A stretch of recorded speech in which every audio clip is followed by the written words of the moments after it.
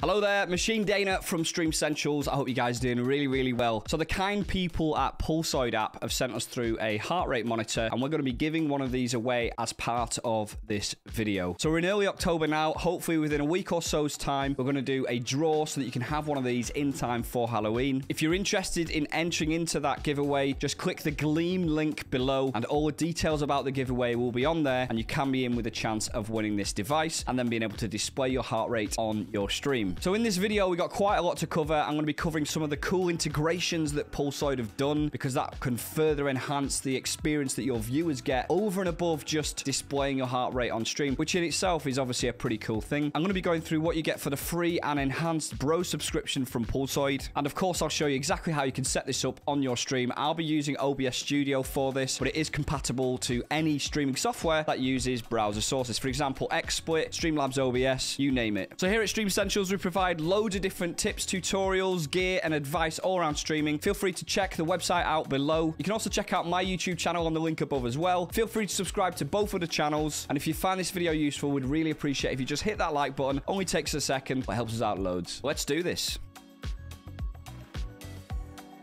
So first of all, what do you even need to get your heart rate displayed on stream? Well, it goes without saying, but I'll say it anyway. You'll need to decide where you're even going to stream to, but just worth noting that you can do this on Twitch, YouTube Gaming, Facebook Gaming, basically anywhere that can receive a broadcast from a software. And moving on to software, you're also going to need some sort of broadcast software. It's compatible with any broadcasting software that can essentially use browser sources, which, given that virtually all of them do use browser sources, the Pulsoid browser source will be compatible to basically every single broadcasting software. Today, I'm going to be demoing it in OBS Studio, but I've also tried this on Streamlabs OBS and a number of different platforms too, and I can say it works really well on all of them. So once you've got those basics out of the way, you're going to need some sort of heart rate monitoring device. All this will do is push a little tick via Bluetooth to your phone, and it's your phone that then does the hard work to push this data through the cloud and magically this displays it on stream. But to enable all of the API work to happen, you do need to install the Pulsoid app on your phone, and it's Android or Apple compatible. That then can push it through a browser source, which you then add to your stream. It all sounds really complicated. It's really not. It's quite straightforward, actually. You can have this set up in like 5 minutes or so, but you do need to set up an account with Pulsoid, and you do need to make sure that you're downloading the app. So what heart rate monitors are actually compatible here? Well, rather than me explain exactly which devices are compatible,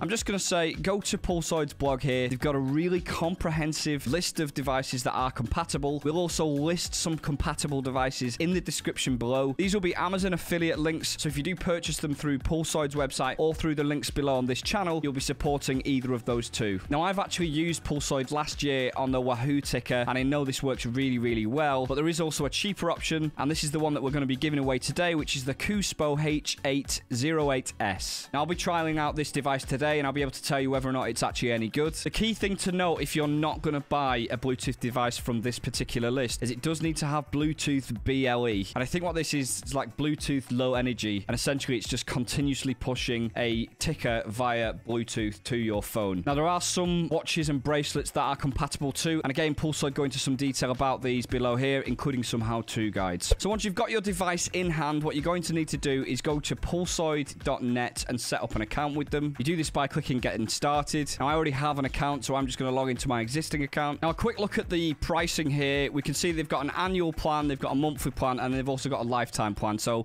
loads of different options here. I do remember that they didn't used to have a lifetime plan, so it's quite cool that they've added like a high priced but a reasonable priced one-off payment. If you can see yourself streaming for more than like, let's say, a couple of years or whatever, you get really good value from that lifetime plan. But you do save some money by getting the annualized plan as well. So for $35.99, you can get the annual plan, which is 40% off the monthly price. So what do you actually get for the Bro plan? You can choose from 40 plus widgets. You can customize them, and there's also some integrations as well, which we'll get into a little bit later on. There's also a load of other stuff you can do, for example, customized widgets, images, and things like that. They've also got a lot of different special games and stylized seasonal widgets, for example, Halloween, Christmas, and so on and so forth. So I'm just going to click on my own dashboard here, which is pretty cool that they've got a dashboard available. And one cool thing that I noticed straight away is they've got some overall statistics here that are logged. So you can see how many hours you've broadcast using the Pulsoid app, what your minimum and max heart rate is, and also what your average heart rate is. I just want to say, before we get any further with this, okay, my average heart rate was high because I was only playing spooky games, and I hate spooky games. Like, I genuinely hate them. All right, so don't judge me.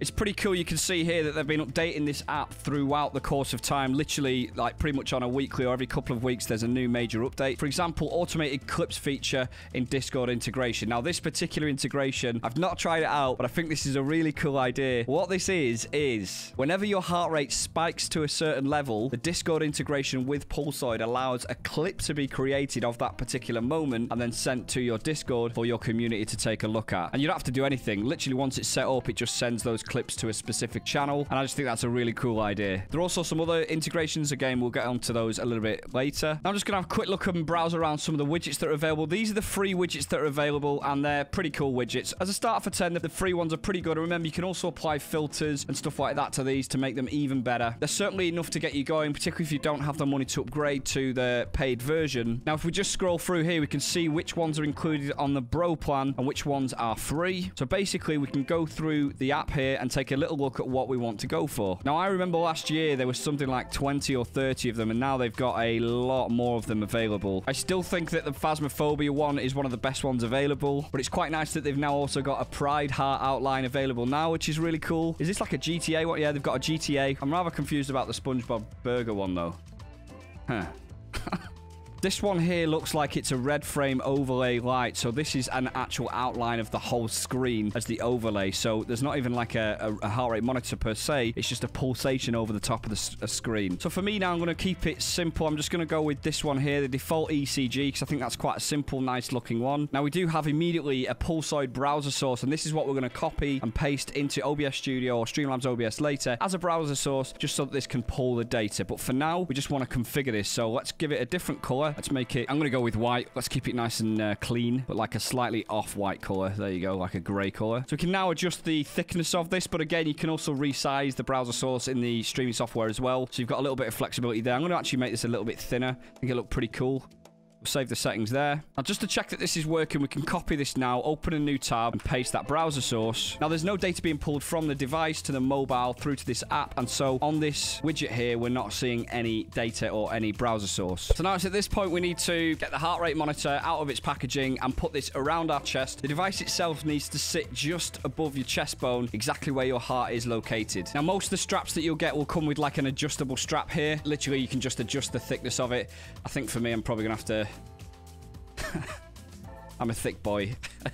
No, I'll give myself some credit. Let's wind it in a little bit. Then we got the device itself, which just needs to clip to the heart rate monitor. And the way that that happens is it's literally got buttons here that clip into place. 1, 2, and that's it, done. Now, just a quick word of warning. This particular one doesn't have it, but sometimes the batteries will have like a little bit of plastic underneath it to stop it from actually draining the power of the battery whilst these things are in storage at the warehouses that they're stored at before they're shipped to you. So you might just have to open the device and make sure that there's not like a bit of plastic separating the device itself and the battery. So the device is now connected. I've got it strapped to my chest here, as you can probably just about see here. Now, because I've connected it and my heart is actually now pushing to the device is now pushing via Bluetooth a signal to the mobile. So if you don't see the device in the Pulsoid app straight away, try putting the device actually on and then scanning for the devices. And you also need to make sure that Bluetooth is turned on your phone and that it can scan for devices. So I can see straight away, because I've got the app open and because it's detected the heart rate as shown on screen, it's showing the heart rate monitor, and now it's actually displaying something within the browser source, and this is what we're going to be pasting into the app on OBS Studio. I can just see now, and I'll demonstrate this. I'm going to take off the heart rate monitor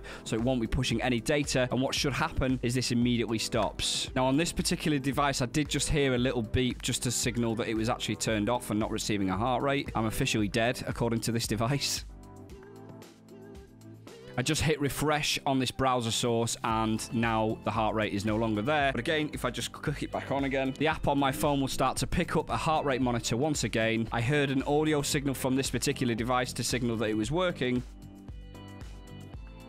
And once again, in the browser source, we can see that it's picking up a signal and there's a graphical interpretation. Now, don't be afraid of reaching out to Pulsoid if you're having trouble with this. They obviously want to help people get the most from their app. So feel free to email them, contact them on their Discord. There's all kinds of different ways you can contact them. So we've done the difficult part now. We've set up an account. We've got it connected to our phone. We're wearing the device itself. Now all we need to do is simply add it to OBS Studio, and literally we can start doing the creative stuff at that point. So I'm going to copy the browser source. I'm now going to go into OBS Studio, and I'm going to click on the plus icon here. We're going to click on browser source, and I'm going to call this HR monitor. Now, obviously, this will default to the OBS placeholder. I'm just going to paste in the URL for it and click OK there. We can see straight away the heart rate monitor is being picked up, and we can now adjust the size of this and place it where we want. Now, I'm going to do something pretty cool. I'm going to integrate it into my camera. I want it the perfect width of the camera. And now what I'm going to do is I'm just going to right-click this heart rate monitor and go to filters. I'm going to add an effect filter and a color correction.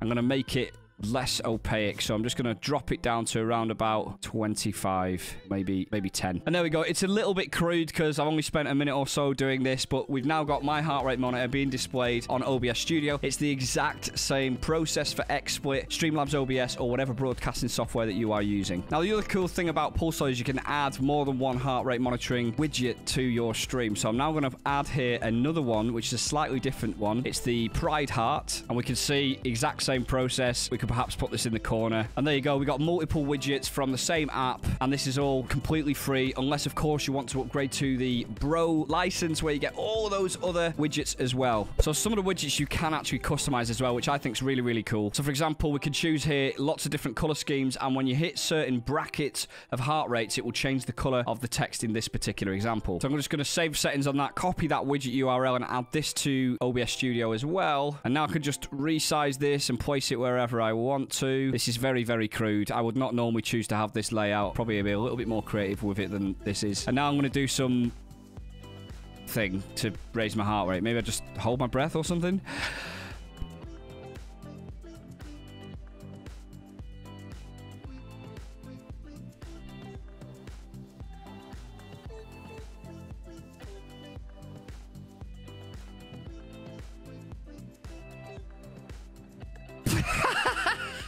It works. It works. It literally works perfectly. Oh my god, I'm going to have to go and have a sleep now to recover from this.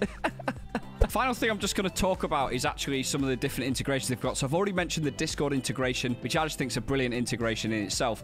One thing I've picked up from the indirect dealings I've had with Pulsoid, they just seem like a really cool company. They seem like they care about their product, and they care about streaming and streamers. They want to give people more interactivity on their stream. They do have integration with Lumia, which can basically use lighting. For example, you can use Philips Hue light or Nanoleafs, and basically the lighting will react to your heart rate monitor. So as your heart rate gets higher, you can, for example, get it so that the color of your lighting will change color to red. Now, I've not had time to try that out for this video, but I'm definitely going to be trying that out for sure, and I just think it's a really cool integration. It's a brilliant added value function from Pulsoid, and I definitely congratulate them on adding cool little widgets and integrations like that. So there you go. Once again, don't forget to click on the Gleam link below to enter the giveaway for this heart rate monitoring device so that you can receive it just in time for Halloween. If you enjoyed the video, hit the like button and have a wonderful day. Take care.